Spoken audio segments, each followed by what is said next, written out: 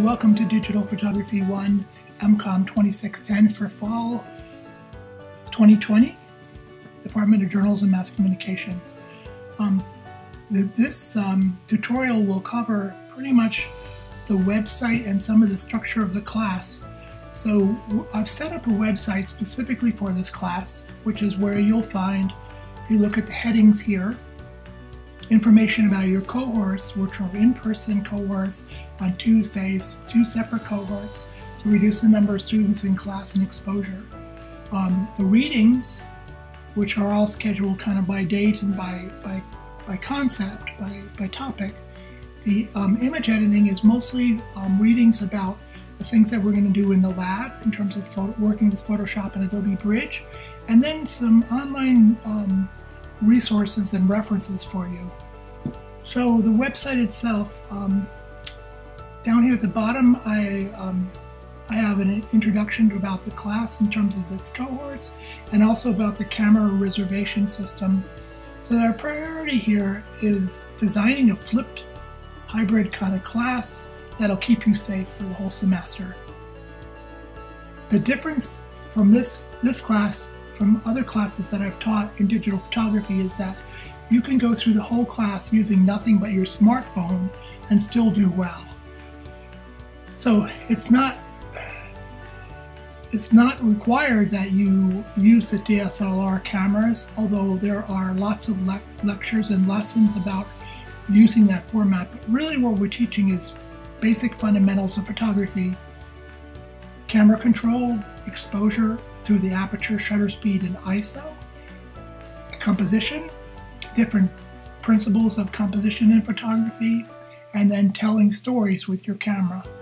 And then we do that through these two things on this heading here are your cohorts. Again, those are your Tuesday meetings, and they're you can click here. You also can find this information on Blackboard as well.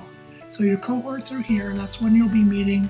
Here's our 1 to 210 class, and then the 230 to 340 class. Below here is the schedule of all the times where you can reserve equipment and pick and return equipment. So you'll be using and you'll get a link to a reservation site to check out equipment. First, you'll have to register for the site, and they follow the instructions there.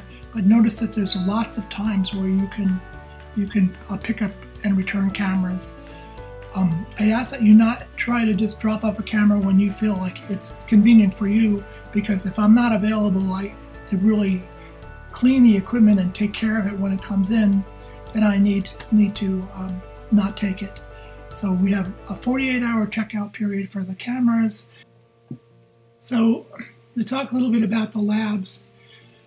The labs are designed to teach them skills on Photoshop and Bridge.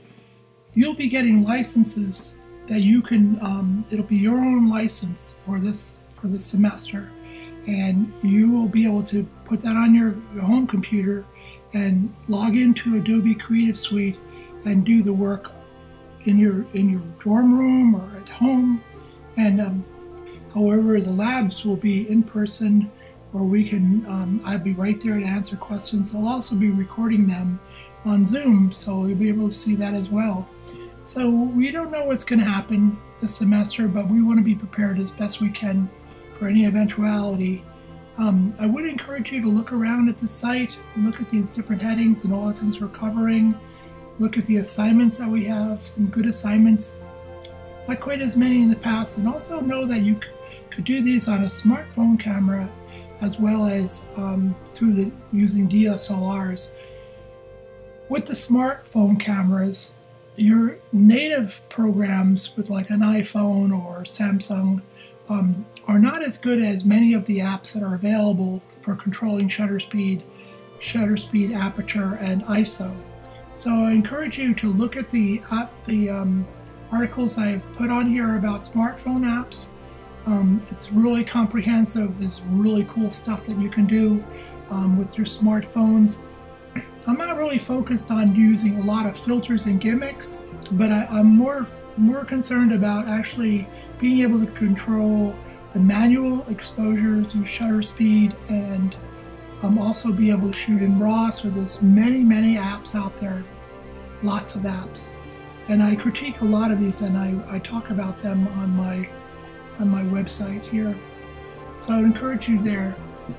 Blackboard is available, of course, and the biggest thing is that what you'll find is our drop boxes for your assignments and quizzes.